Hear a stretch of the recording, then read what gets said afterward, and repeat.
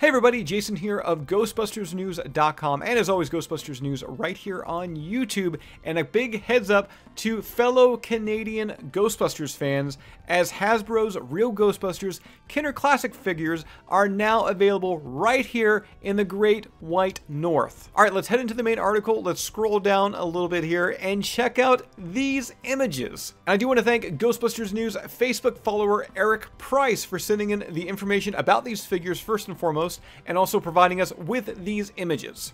Now, these shots were taken at a Milton, Ontario Walmart location, and as you can see, the Real Ghostbusters figures were actually housed inside a large display. And may I add, an absolutely beautiful large display. I mean, look at that thing. Now, a quick heads up, only the main 4 Ghostbusters were found with no sign of either the Stay Puft Marshmallow Man or the Green Ghost, aka Slimer. Also, being that these are available in Canada, the packages of these Real Ghostbuster figures are multilingual. So the cards are a little bit different than what we saw available in the United States. Pricing for the figures is set at $17.99 Canadian, which is actually cheaper than US retail when you factor in conversion. Let's scroll down a little bit further because we have another image that was sent in. This time from Spectral Decay over on Instagram. And this image comes from a Cambridge, Ontario Walmart location.